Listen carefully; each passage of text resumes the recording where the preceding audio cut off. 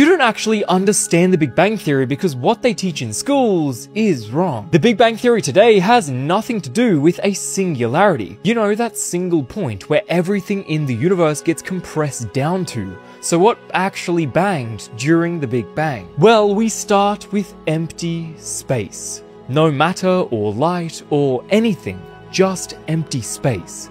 That empty space is filled with something called the inflationary field, basically the energy of empty space itself. And this field causes that empty space to rapidly expand. If it started out around the size of a single grain of rice, it would expand to be bigger than the entire observable universe in less than a trillionth of a second. This is known as inflation, and eventually it stops, and when it does, something magical happens. You know E equals mc squared, right? Energy and matter are the same thing.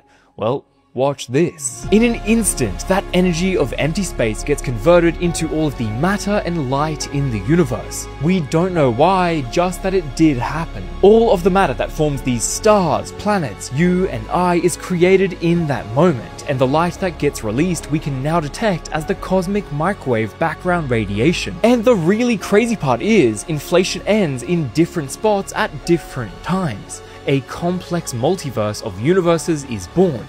We just live in one of them. This is what most physicists today believe happened. Seriously.